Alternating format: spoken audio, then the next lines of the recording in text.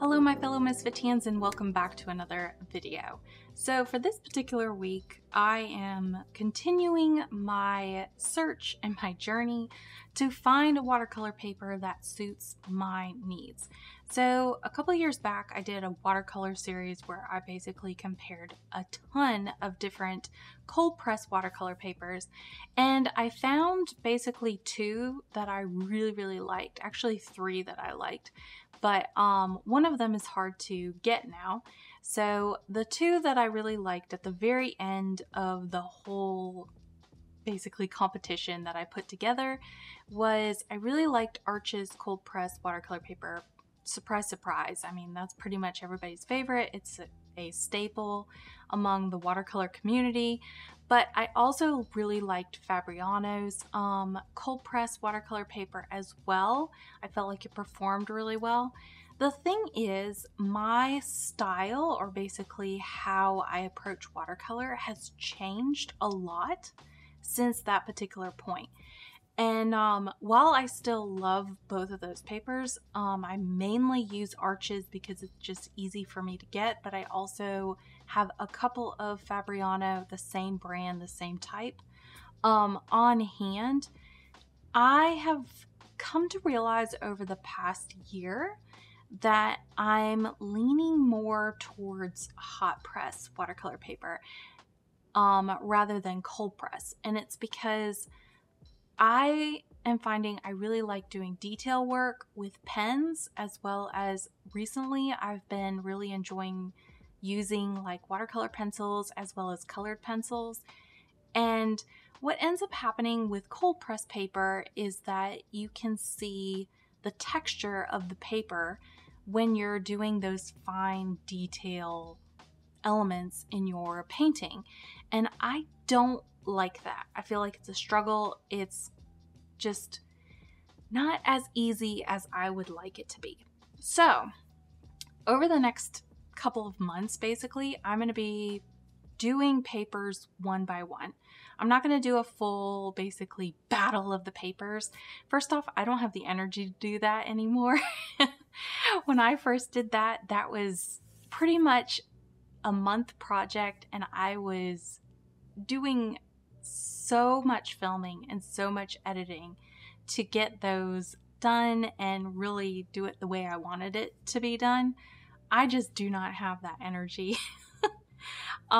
So what I'm going to be doing is basically I've developed basically a rating system of what I desire in a watercolor paper, and I'm going to just be playing around with different brands as well as different types of watercolor paper over the next couple of months here and there, and giving you my thoughts on what I think of that particular paper. So a lot of you have given me suggestions. I actually asked about this, I would say probably a month or two ago on Instagram, as well as on YouTube, the community section. Make sure you pay attention to the community section as well as Instagram. And hang on, sorry about that, Pepper went a little bit berserk. So anyway, I asked all of you for different brands as well as just different types of watercolor paper that you would like me to try out over the next couple of months, and I purchased a lot of your suggestions over Black Friday. Basically, whenever I could get anything on sale or with a coupon, I purchased as many brands as possible, and currently I have 12 that were suggested by y'all, as well as I added a couple in that I was interested in as I was searching through the different types of papers while I was adding them to my cart. This is one that none of y'all suggested, but I was just curious about. So I decided for this particular week that I would play around with Blick's Premier 100% hot press watercolor paper.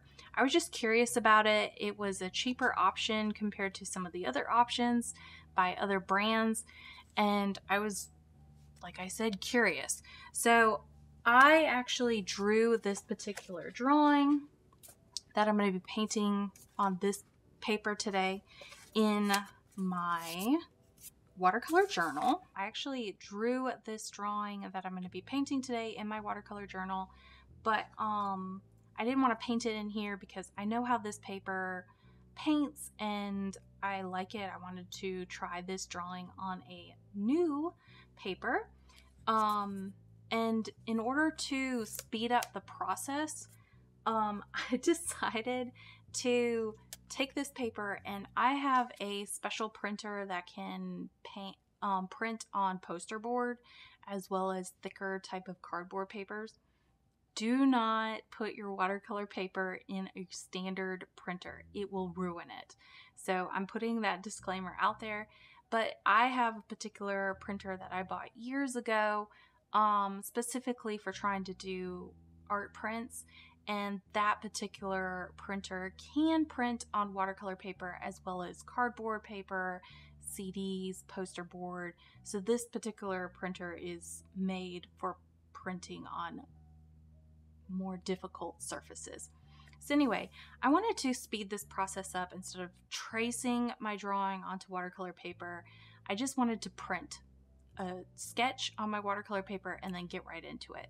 So that is what I did. I took this particular piece of paper, printed on it my drawing that I did in Procreate, and then started basically drawing it again.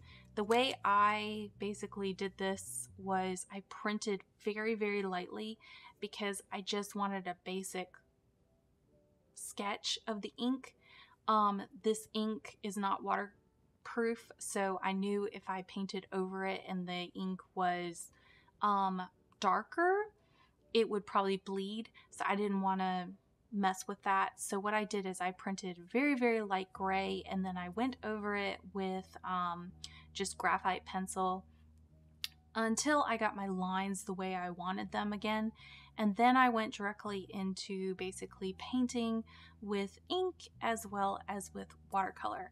Now for this particular painting, I limited my palette for watercolor because I really wanted to see how this paper worked with just ink and watercolor and ink pens and colored pencils. So I wanted the least amount of supplies as possible, but still experimenting with the supplies that I would like to use in the future for more detailed paintings. And the colors basically that I used were, so I have a Daniel Smith Permanent Violet. One of y'all actually suggested me picking this up, and I did over Black Friday. I got I always say this name wrong and everybody corrects me and I cannot remember it. Quinacridone Gold. I know I'm still saying it wrong. In my head, I have said it wrong for so long that it's stuck in there. But this one I also used, as well as Winsor Blue Red shade. So those are the three colors that I used, as well as PH Martin's black matte ink, and I also used the Schminky gold. I know I talked about how I love that color in my supplies video, but it was so expensive. Well, I wanted to push myself and use it more this year to try and just use it instead of it sitting on my shelf since I spent so much money on it. So I decided to go ahead and use it for this particular painting. And I also used the PH Martin's Bleed Proof White ink as well for this particular painting. So what are my thoughts on this particular paper? This particular paper I fought with so bad. So I hope you can see it in the video. I'm not quite sure if you can see it, but I fought with this paper really bad. So this paper is 100% cotton watercolor paper, which I usually prefer because it absorbs color really well, it absorbs water really well, it spreads it out. But I found what the problem with this paper is, since it was so absorbent, like it absorbed the color, it actually created blurring effects. So if I was doing wet on dry techniques with this particular paper and I wanted more of a sharp, distinct line, I was having a horrible hard time trying to get that. I found that the color was becoming this kind of blurry effect. If I really zoomed in close, I don't know if you could see it, but if I really zoomed in close, you could actually see little spindlies where the color was actually going between the fibers of the paper. To me, this paper almost felt like I was painting on homemade paper, like watercolor paper. I didn't personally take it, but one of my friends took a paper making class in college, and they basically made their own fibers and their own paper and played around with homemade paper, and then they painted on it with watercolor. It felt the exact same way. I felt like I was painting on a homemade type of watercolor paper. Now, for my particular style, I don't want that. I want something that gives me a little bit more control. But I will say this, if you like to do more of the abstracty, loose kind of, what I think of is like loose street art with the ink lines, or even just more of the colors mingling together, and then you have that nice thick line work with ink, as well as pencils or that type of stuff, I think this paper would really work well for you. But for me, it wasn't really what I was looking for. So here is the final product. You can see it really nicely, that it just stands out, I feel like, really, really well on camera. I'll show you some close-ups over by the table, but my rating system for this, the tooth, or basically the texture of the paper, is perfect. It's exactly what I wanted. So I gave it 5 stars out of 5 stars. Basically, it's very, very smooth, but at the same time, it does, I feel like, have a little bit of texture where it grabs the paint and especially ink pens, better than I feel like Arch's hot press watercolor paper. When I paint on Arch's hot press watercolor paper, I feel like it almost has a smooth sheen to the top of it. I think it's the sizing that they put on top of it. I feel like that one doesn't allow necessarily the ink or the paint to go into the paper as well as this one did. So that's my rating for the texture of the tooth. The absorption on this paper, it took the color, like as soon as I put it down, even when it was a wet on wet technique, as soon as I put it down, it absorbed the color really well and it maintained the color. So the color didn't lighten that much. I felt like what I was seeing on the paper and what was happening in front of me is what it looked like when it was dry.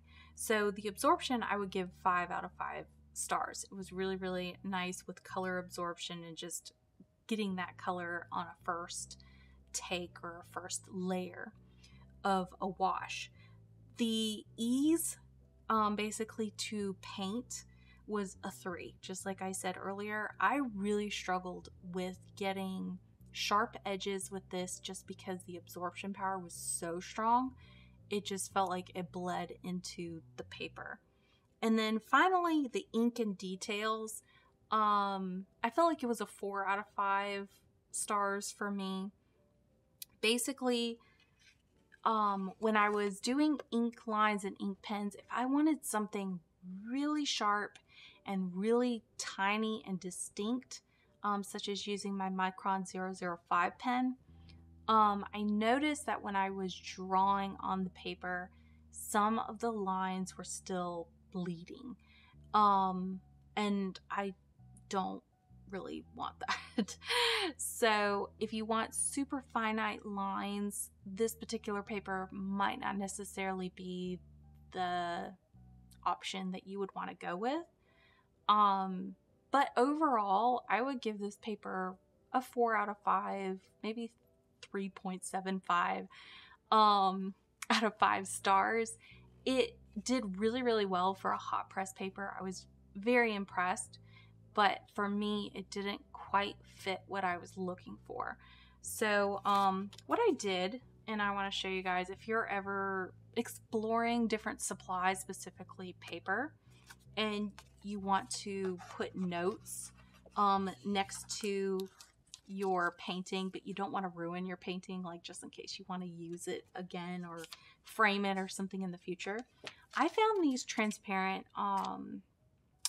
post-it notes on Amazon. I'll make sure to link them down below, but basically I just stick one of these right next to the painting and it comes up really easy. It doesn't leave sticky residue. They're awesome. But I just take a micron pen and then put my thoughts down of what I found while I was painting on the paper so that I remember it for the future, and I put down the name of the paper and basically the specifics of that particular paper that I was painting on, such as this one was hot press and it was 140 pound weight. So anyway, I went ahead and just jotted all of that down. Another thing that I will say I'm going to be adding is the availability of the paper. So for this particular paper, there are other weights. There's 300 pound weight as well as different sizes that you can buy.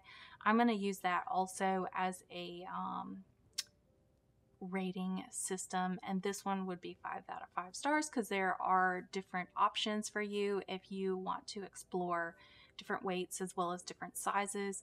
Some brands don't do that. They only come in one particular size and one particular material, such as one thing that I'm thinking of is watercolor journals. Some papers only come in a watercolor journal, so if you really like that paper, you can only get it in a watercolor journal. You can't buy such as packs of it or blocks of it, so I'll keep that in mind for the future as well.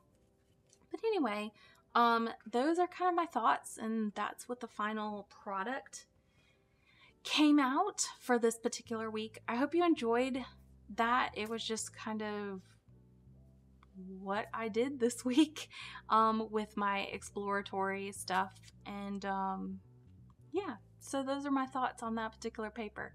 I will be sharing more paper types and brands and stuff in the future, as well as just processing and stuff like that with paintings and whatnot. So anyway, lots of love, y'all. I hope you enjoyed this video, and I will see you next time. Bye.